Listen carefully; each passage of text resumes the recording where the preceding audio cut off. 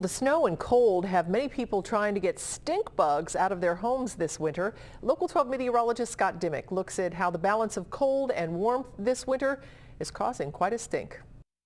They're just a living organism, so they're going to gravitate naturally to warmth just as any other organism would. With one of the coldest winters on record in progress, stink bugs moved like stink into tri-state homes.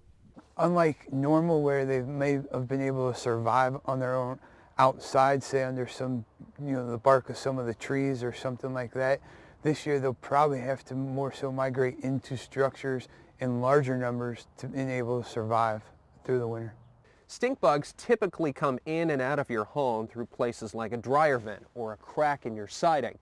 Even if you haven't noticed stink bugs thus far this season, as warmth and moisture returns to the tri-state in the coming weeks and months, you'll probably notice them trying to come out of your home if they're already inside. The biggest thing that homeowners can do on their own for stink bugs is any little area where maybe electric lines come into their house, around their eaves or their weep holes, try to seal those up as best as possible. While the cold helps bring bugs inside, snow insulates the ground and helps to prevent a hard freeze, keeping more bugs alive.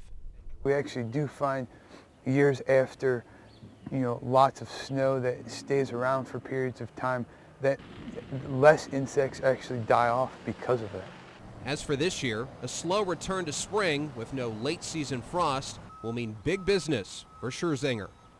More of a gradual warm up, and then when it's warm, it stays warm. That's kind of the perfect storm for insects per se.